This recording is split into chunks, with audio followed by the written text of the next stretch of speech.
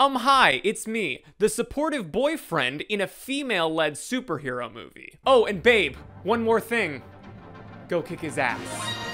In 2012, David Mullins and Charlie Craig walked into Masterpiece Cake Shop in Lakewood, Colorado, with the intention of ordering a custom cake to celebrate their upcoming marriage. But the shop's owner, Jack Phillips, upon learning the cake would be to commemorate a same-sex marriage, declined, claiming that as a Christian, creating a cake for them would go against his faith. Mullins and Craig later sued the shop for discriminating against them based on sexual orientation. In Colorado Administrative Court, the couple won, but Phillips eventually took the case to the Supreme Court, which ruled in his favor, agreeing that refusing to bake a cake for a same-sex couple fell under the First Amendment's freedom of religion. Now, if I told you that there was a 2023 film inspired by this story, and asked you who you thought the main characters of the movie are, the protagonists who we the audience follow throughout the movie, whose plight we're supposed to resonate with, if you're a normal person, you'd probably guess it's the gay couple who were discriminated against solely based on who they were getting married to.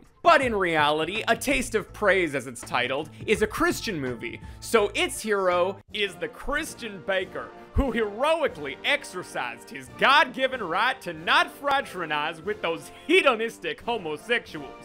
Will this movie somehow get me to sympathize with a main character that hates gay people? I mean, no, but I'm very excited to see it try. So in the movie, the baker is a family man named Danny Marcotte who bakes a cake to celebrate his daughter Mackenzie's dance recital. Break it open! And just a heads up, all the imagery of cakes in this movie is really gonna make you want some yourself. Like, I don't even know how I got this. I just blacked out and came to in the bakery with this in my hand, and all the employees' corpses on the floor with their throats slit. I really hope none of them had families. Also, can't help but notice Danny has a tattoo, something the Bible also condemns as sinful. He's no better than the queers. See you in hell, buddy. He also has a younger daughter, Jess. We then see Danny's actual bakery and meet his employees, Abigail, who barely talks, Hey. Welcome to Ovation Cakes, how can I help you? And Ruben, who's like Danny's right-hand man. Now listen, I would never claim to have perfect gaydar, but I do find it interesting that both of them are setting mine off a little bit. Look, man, sorry I had to call you, but I'm falling behind. This thing's been acting up for like the last few days.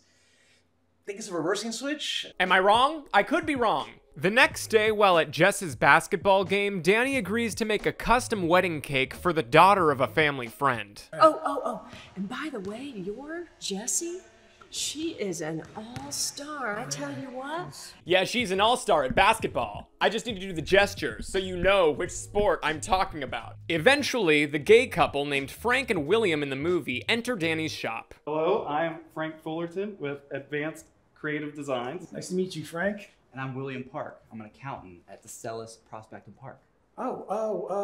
Yeah, you must know my wife, Anna Marcotte. She's the admin to the COO. Man, it's a good thing that they both randomly announced their professions out loud like freaks so Danny could learn that one of them works with his wife. So they request a custom cake. Great. Okay, so what's the occasion?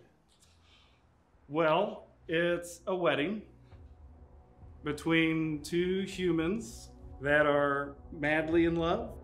So Frank and William together forever.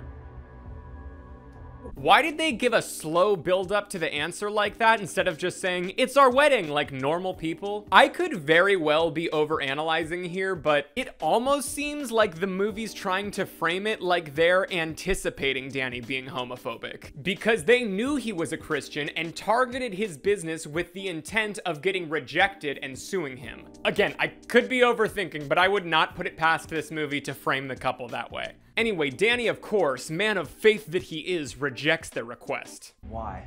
It's just I don't do custom cakes for same-sex couples. Explain yourself.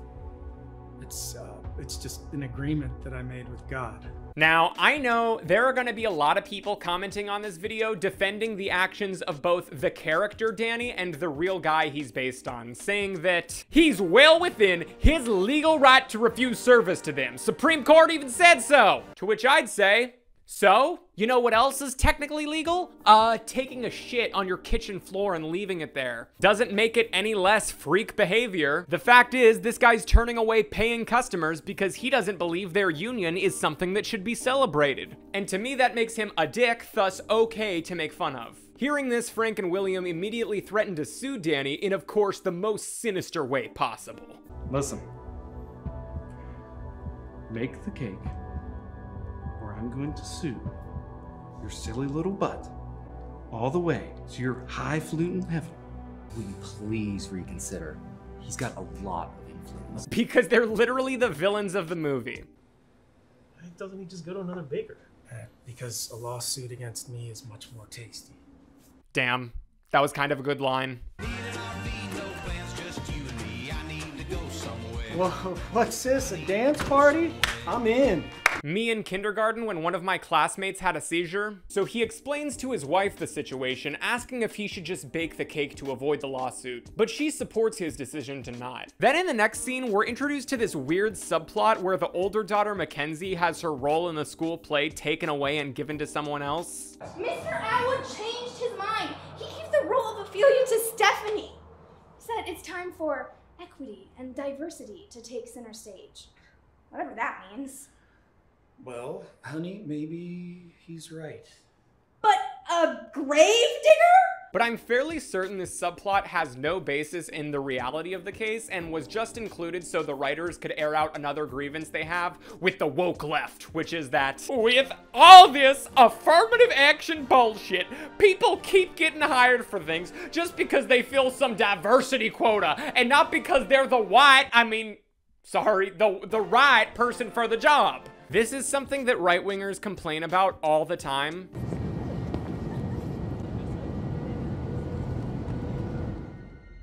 Whoa, that's great! The pilot was chosen because of their skin color! Which kind of gives the impression that they can't fathom any situation where the most qualified person for a job isn't white. At home, Danny's wife informs him that Frank and William filed an official complaint about him to the Civil Rights Commission. Stressed, Danny puts on a record and has dreams of his family.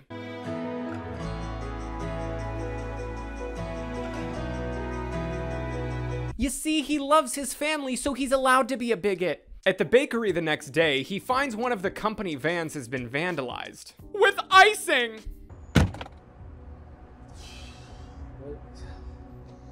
Bake this hater? Danny? You alright? No. Then there's a scene where Danny's at an old couple's anniversary that he baked the custom cake for, and why is he there? Is that common practice for the baker of a cake to be invited to the party? That'd be like if party clowns had to be accompanied by their abusive father who didn't hit them when he was laughing. Danny even plays piano for everyone. Look at all the joy Danny brings to people with his cakes. He doesn't deserve all the bad things that have been happening to him. I've had better. Ha! Can't go wrong with a sarcastic old-timer like this guy. Danny then meets with a lawyer who advises him to stop making any custom wedding cakes while the trial's going on. So the next day when the friend comes in hoping to have one made for her daughter, who looks like Candace from Phineas and Ferb, he has to refuse them and they storm out. Jenna, come on. I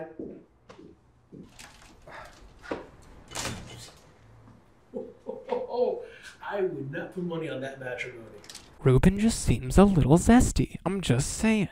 The story of the lawsuit begins to spread around town. Mackenzie's rehearsals are even canceled because her woke director wants to attend a civil rights celebration that's happening. A piece of information we're told twice back to back for some reason. She says rehearsals are canceled. Atwood's going to a civil rights celebration downtown. Atwood even cut rehearsals so he could go to a gay pride meeting to celebrate. There's then an insane scene where Danny drives by Frank and William just having drinks with their friends and kind of just sighs. Oh, what has the world come to? They're letting them outside now? He then meets with his pastor to discuss his concerns about how the lawsuit is affecting his family. She's also moving to Los Angeles to study acting, so This whole thing won't look great on her resume. It's okay, after Mackenzie's fired from whatever show she's on, she'll be able to make a whole new career as a conservative influencer famously canceled by woke mainstream Hollywood, and it won't be pathetic or sad at all. Then at rehearsal, we see the girl who Mackenzie's role was given to supposedly because of diversity and inclusion, and she's clearly less talented than Mackenzie. Wiles, like a puffed and reckless libertine, himself the primrose path of dalliance treads and wrecks not his own reed.